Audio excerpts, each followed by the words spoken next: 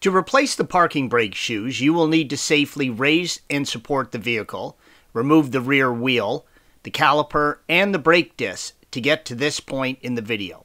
Please follow the link provided at the end of this video for additional assistance with those tasks. Remove the small adjusting cog assembly by using a large screwdriver to push it out from between the two parking brake shoes. With some effort, the cog assembly should pop out, leaving a little bit of slack between the two parking brake shoes. Be very careful when installing the new shoe, as the retaining springs have a tendency to snap out of place and fly out. As always, you should be wearing your safety goggles when doing any project on your vehicle. Make sure that you keep your hands out of the way, and make sure you got those goggles on when installing or removing the springs. The insert photo shows the new parking brake shoe. Using a pair of pliers, grab and unhook the parking brake spring from the brake shoes as indicated by the green arrow.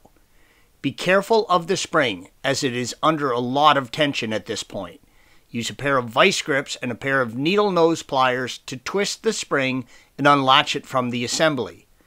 Also, undo the small spring retainer that secures the brake shoe to the trailing arm. If you're not sure if your parking brake shoes are worn, take a close look at these red arrows. The brake lining on this particular shoe actually looks pretty good and probably wouldn't warrant replacing. Installation is the reverse of removal. Thanks for watching. Be sure to subscribe to our channel and check out another video in this series.